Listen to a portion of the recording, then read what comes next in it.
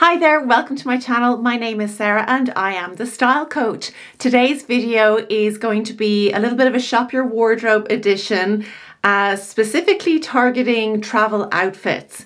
I'm heading away on a short haul flight to Spain next week, and I started thinking, okay, what am I packing? What am I traveling in? And the travel outfits are always something that seems to be neglected. It's always a bit of a last minute thing, so I wanted to get ahead of myself this time. And my first port of call is always Pinterest for inspiration when I'm like, can't decide, or you know, sometimes there's things in your wardrobe that you've forgotten about and you need a picture to help you remember that it's there. So I stopped on Pinterest and made a board for travel outfits. Before we get into today's video, can I please ask you to like it if you enjoyed it and maybe learn something new? Subscribe to the channel if you haven't already. I know about 70% of people watch the channel and don't end up subscribing, but they come back and keep watching. So why not subscribe to the channel? And if you'd like to support the channel and keep it going, you can do so by hitting that super thanks button. And for the price of a coffee, you can help keep it going. And I would greatly appreciate it. And of course, remember, I have a range of online courses that you can take to help you refine your personal style. Or if you'd like to work with me one-to-one, you can also do that, whether that's in person or online, with a range of style consultations, including color consultations, body shape consultations, shop your wardrobe consultations, and much, much more. So all that info is in the description below. Let's get going with today's video. So one of the things I like to think about when I'm planning my travel outfit is the temperature and time of day that I'm leaving a place and the temperature and the time of day I'm arriving at a place. That plays a big part. So just to give you an idea of what's going on here in Ireland at the time of traveling, we're looking at about 6 degrees Celsius in the morning, which is about 40 degrees Fahrenheit. And then that's like 7 a.m. in the morning. Arriving into could be like 25 degrees, hovering around there, which is 80 degrees thereabouts in Fahrenheit. And that could be about midday. So, you know, feeling the heat quite a bit. So we're going from fairly cold to fairly warm. Layers is going to be key. The option to take off a couple of layers. Also be cozy on that flight, which is about 2.5 hours. So I'm going to pick 3 of those outfits from Pinterest and recreate them from what I've already got in my wardrobe. So it might look a little bit different, but that's the whole point of shopping your wardrobe, not to go out buying something that has inspired you, but to figure it out with what you've already got, because most of us have enough in the wardrobe already. A quick question for you. Are you a person who travels in jeans, in denim? I know a lot of people will absolutely swear off traveling in denim because of comfort levels, especially if it's 100% cotton. There is no give. But I've done quite a bit of traveling in my day. I've been to over like 80 countries in the world. I traveled for a living for a long time. And I think I probably traveled in jeans 95% of the time. Maybe more. Now, having said that, there was always a bit of a stretch in them. I didn't travel in 100% cotton jeans. That's, I think, very important. But let's see what's in these photos here today. And maybe you could vote for your favorite one, help me out which one to wear, and we'll figure it out, and I'll have a much clearer idea about where we're going when I get on that plane next week. Okay, so outfit 1 is fairly classic. By the way, if you want more videos on shopping your wardrobe, how to do it, there is a bit of an art to it. I have plenty of videos on that, so check those out if you want to know how to fully break down an outfit and work out this system for yourself. So this outfit is, it's simple is the key word here. We've got monochrome underneath. Okay, so that looks like a pair of leggings. Is it jeans? If they are jeans, they're stretchy jeans. They're skinny style, chunky white trainer, which is kind of creating this contrast against the black. Keep that in mind. We don't know if that's a long sleeve or a short sleeve underneath. I would probably go for something short sleeved, just giving the temperature that we're arriving into. Then we've got a trench coat. Now, you know me, I don't have a kind of this classic beige trench coat. We talked about beige last week And for a winter, it's not our best friend. So I do have an alternative, which I will show you, and you can let me know if it works with the outfit. So, I mean, more or less, it's really simple. Hair is tied back, you know, I can imagine that. Like, I mean, I'm going to be getting up at 3:30, 4 in the morning. It's not going to be high fashion, highly groomed kind of look. So a great big pair of oversized sunglasses, hair tied back, and then she's got a matching kind of beige bag. Bags, I'm going to have to figure out. I never like to take one of my fancier bags on an aircraft, just because if I'm asked to put it underneath the seat in front of me, I do not want to put my bag on the floor of an aircraft. I've worked on aircraft. I've seen too much. I'm not putting my nice bags on the floor of an aircraft. So I tend to travel with bags that I'm not overly precious about. Yeah, so we'll keep that in mind.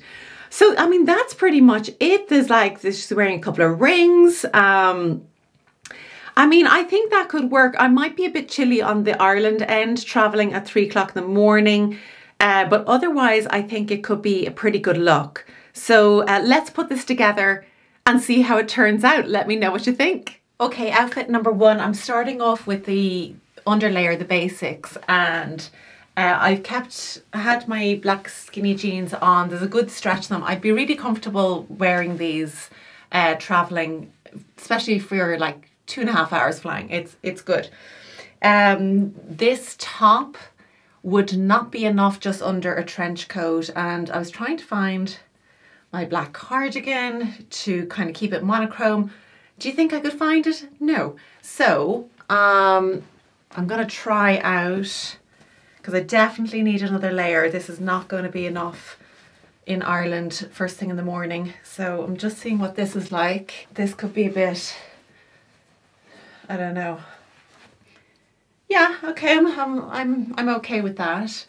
Then we also need our trench coat.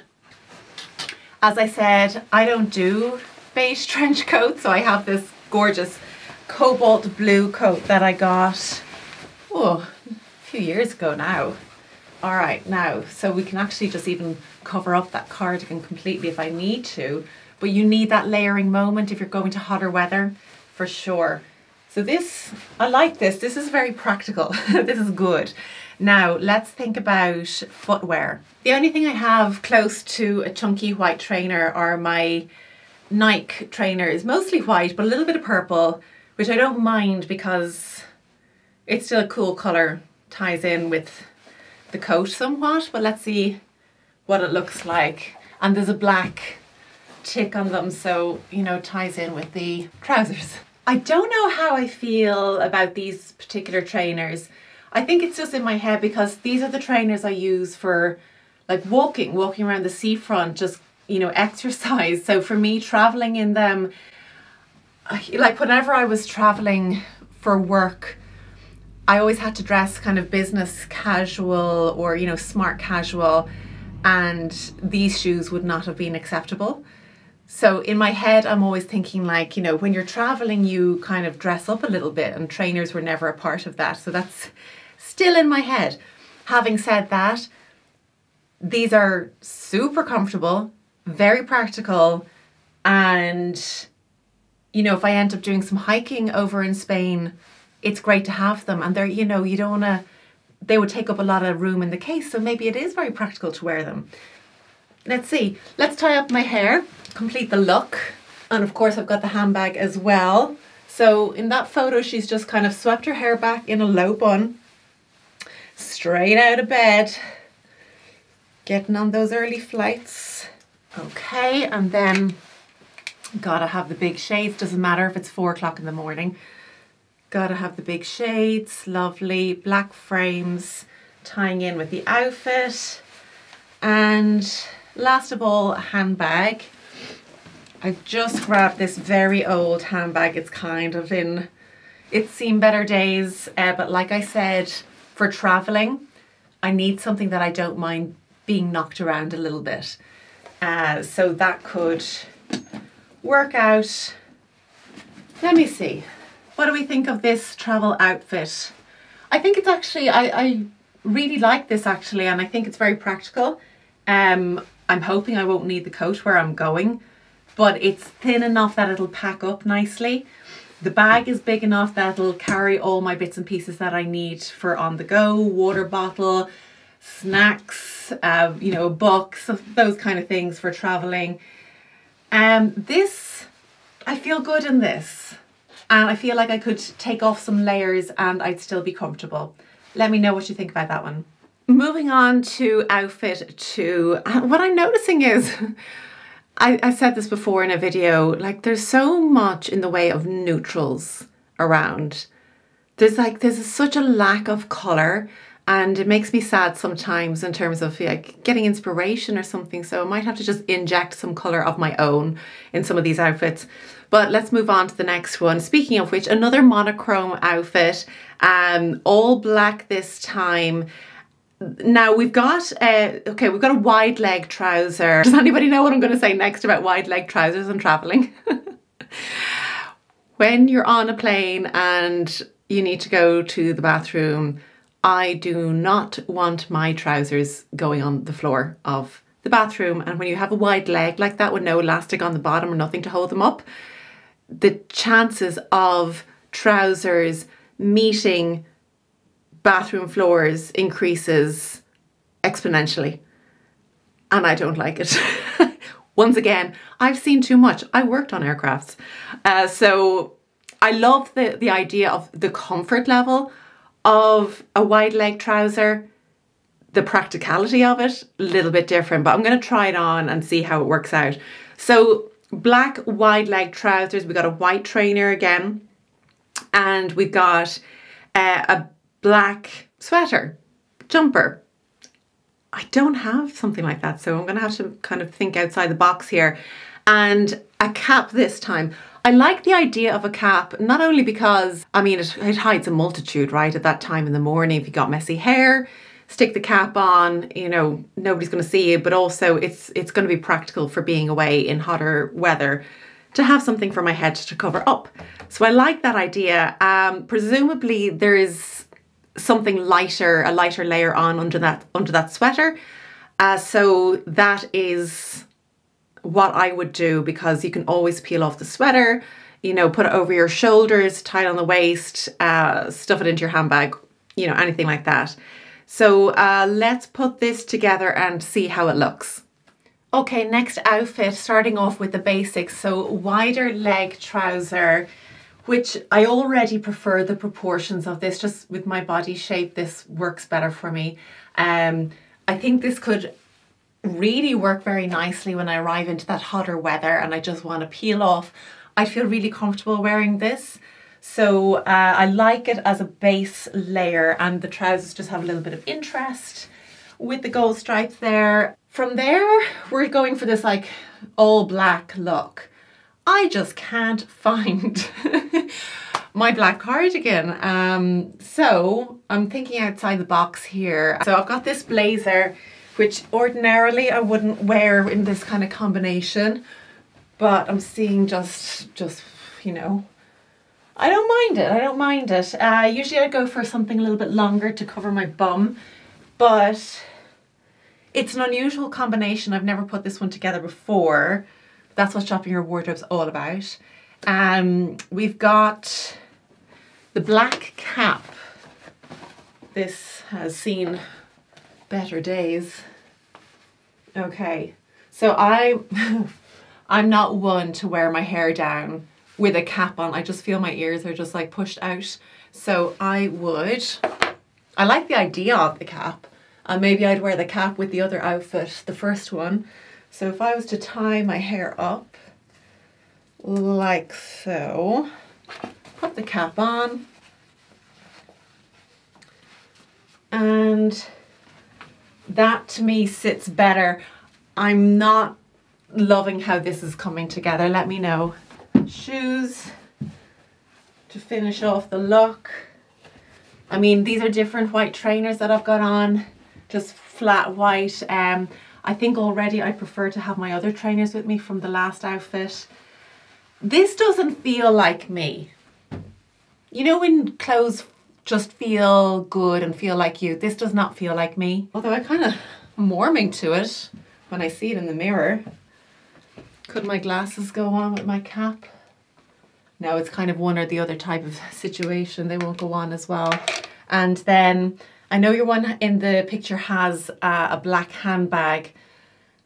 My only black handbag of that size is my Chanel GST, and like I said, I'm not traveling with that. So I'd simply go back to this older one that I wouldn't mind having, you know, it take a hit. So this is what do we think? The older alternative I had to the blazer, I'm gonna have to root out that black cardigan, but the other alternative was to introduce a bit of color by way of my Cezanne cardigan in purple. Do a little tuck in.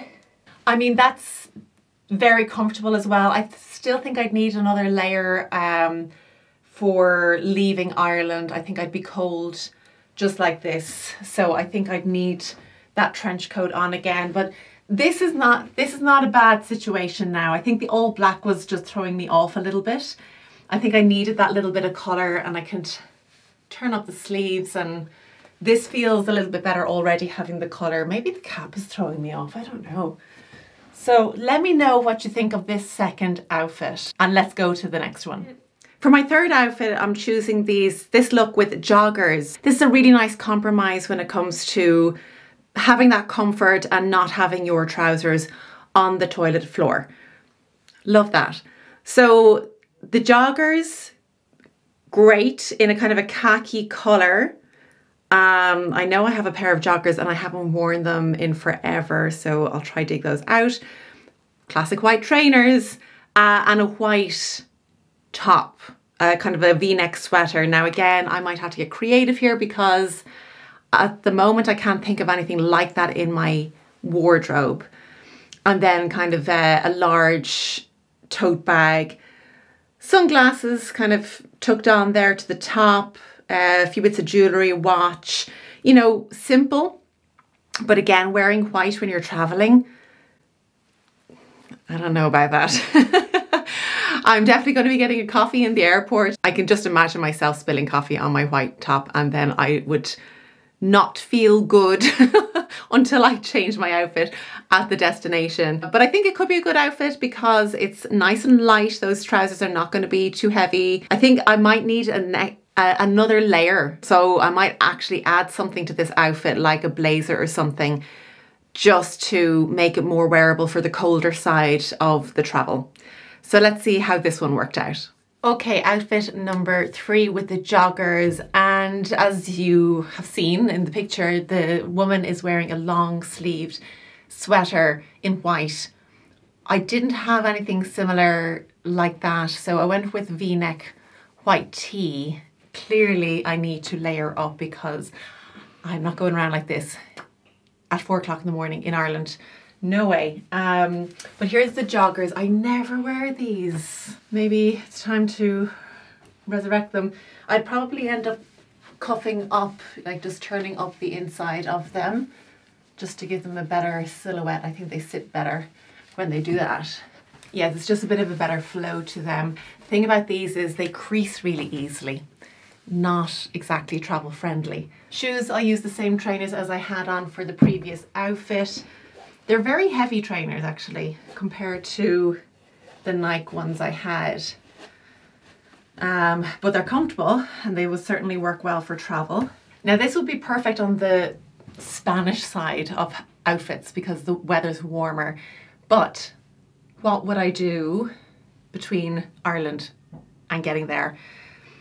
I don't know, I think maybe a hoodie or something. Let me try a hoodie. This outfit's just not working for me. It feels drab and I think the colours have a lot to do with it. You know me, I'm a winter. These are just, like the grey is okay, but it would certainly need to be teamed with something stronger. These are far too soft. They're like a soft summer colour. And I am not loving what's going on here. Although it's very comfortable, I want to, you know, look somewhat put together, and I think the other outfits do that as well as the comfort. So this for me is not it's not winning. I mean, we could put the glasses there, we could do all the things. I just don't think it's gonna come together. So that's that outfit. Let me know which outfit you voted for, 1, 2, or 3. Hopefully that will help me decide what I'm going to wear next week on my travels to Spain. That's it for today's video. Thank you so much for watching, and I will see you again next week. Take care. Bye bye.